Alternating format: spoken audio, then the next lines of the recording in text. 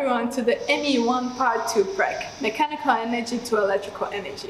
The aim of this experiment is to observe the conversion of the gravitational potential energy to electrical energy for a water turbine. The equipment we have for this experiment is shown here. We have a measuring cylinder with water inside. The water will flow through a nozzle, this one, and will fall into the water turbine. Now I'm going to show you how we're going to set up for the PREC. Before we start with the experiment, we need to get some parameters. The first thing we need to get is the radius of the cylinder. We also need to get the height of the maximum height of the water to the ground, okay? Then we also need to get the height from the nozzle here to the ground. We have a clamp that avoids the water flow, and when we are ready to start, we are going to open this clamp. The water will flow, and we are going to measure on the computer the energy produced. Once we got all of the parameters, we are ready to start the experiment. First, we have to start recording on the computer. Then we can open the clamp. Water will start flowing. The turbine will start running, and we are going to see the difference in power in the graph.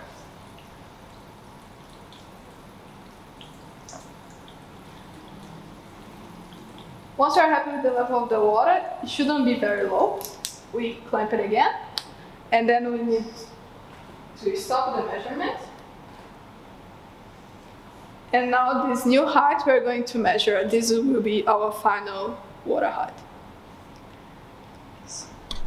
Okay, with the graph generated, you're going to calculate the energy as the integral of the curve, so the area under the curve. And then hopefully you would have everything ready for your data analysis. Talking about data analysis, let's talk a bit about the questions on your proforma. Let's start with the scheme of our PREC. We have a fuel tank that over time will have less water. The first thing we should do is calculate the mass of water used by the equation shown in here. We know the value of pi and the density of water ρ.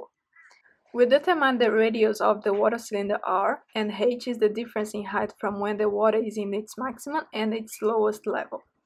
But we didn't measure h as I represented in here, but instead we measured h top and h bottom. So you'll have to think a bit how to get h. Going back to our initial setup, when we want to calculate the variation in potential energy, we have to be mindful of the height we use in our calculations. If we think about layers of water, each layer has a different height from the ground, meaning not all the fluid is raised to its maximum height. So how can we account for all of the layers without doing endless calculations? The way to do that is by considering the average between the top and the bottom level. Please take a moment to digest why this makes sense if necessary.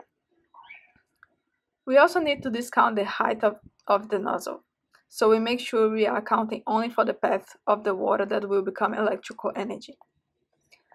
Finally, we can calculate the change in potential energy by using the average height we previously determined. This will be our theoretical energy. Now, if we want the efficiency, we have to determine experimentally. With the graph we got on this PREC, we got the power in watts and the time in seconds, and a curve more or less like this. The area under the curve would then be the energy in watts per second, watts times second, which is equal to joules. When having the theoretical and experimental in the same unit, you can easily determine the efficiency of the process. You will most likely see that the conversion is not 100%. If so, it's normal, don't worry. What do you think is the reason for that? That's it from me. See ya!